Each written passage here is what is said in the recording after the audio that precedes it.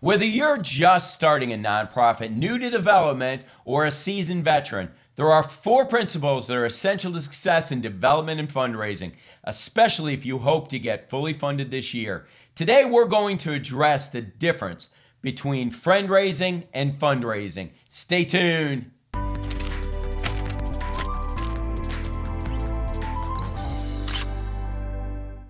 Oftentimes, people confuse the terms development or fundraising and fundraising. They either use the two interchangeably or misunderstand the definition of one or the other. Fundraising is something you do to someone, where fundraising is something you do with someone. To put it differently, fundraising is transactional. Fundraising is transformational. Think of an ATM. No one cares about an ATM until they need one. Then when money's received, they are no longer important until the next time money is needed.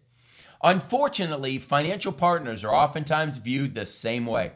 They receive our time and attention, sometimes as we ask for money with great passion and urgency, but soon that attention fades and with it, the care. That is a transactional relationship. Fundraising oftentimes places the emphasis on raising funds, getting in someone's pocketbook, but fundraising shifts the emphasis from growing funds to building friends.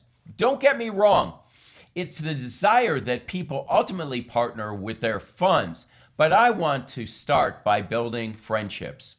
For the generation born prior to 1946, often referred to as the greatest generation, transactional relationships were commonplace. They were known to be very brand loyal. My dad always owned a Buick and never deviated throughout his life. He was brand loyal to the church and other sources of his donations. There wasn't anything they could do, good or bad, to change his opinion of them. Money was donated with a high level of trust that the gift would be used in a worthy manner. Whether the organization cared about him was irrelevant. He reflected the thinking of that generation. Then, from 1946 to 64, the baby boom generation rose up, and their opinions on many things were vastly different. They were no longer brand loyal. Their purchases were based on quality and performance. Buick was replaced by Toyota, Honda, and Lexus, and views on giving changed as well. Baby boomers now wanted to know where their money was spent and cared greatly about the use of the money, specifically the results and outcomes. They also wanted to say in how the money was spent and thus joined boards to influence how the money was spent. Relationships with leadership mattered greatly as a way of influencing the use of gifts and the outcomes.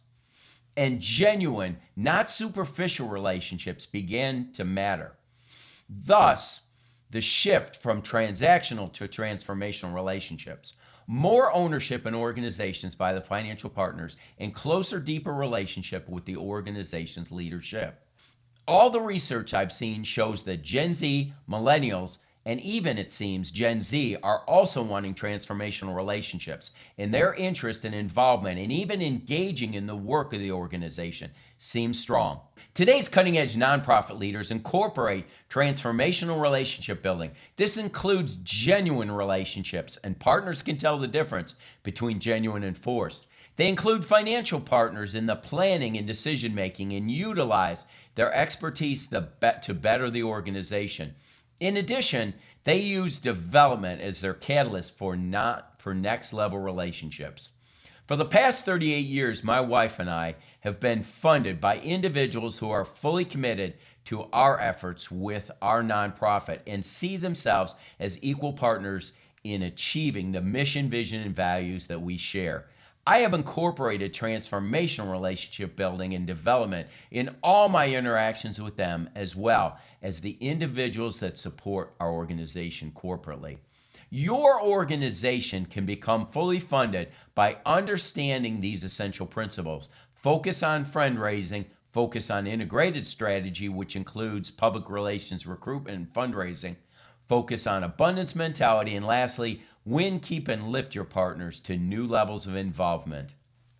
I hope you found this video helpful. If you did, let me know by giving it a thumbs up. Leave a comment below and share this with a friend. If you wish to watch future videos on this channel, hit the subscribe button and click the bell to be notified immediately of the release of the next video. If you're on Instagram, follow me at Jim W. Dempsey, or if you're on Facebook, join my Life Changers community. If you have questions, go to fundraisingmasterminds.net/Jim and Java, and I'll answer questions there. If you want to know what to do or what to say on an appointment with a major donor, watch this video and take your development efforts to the next level. I've included a new video. As always, I wish you the best as you strive to become fully funded. Thanks a lot. See you in the next video.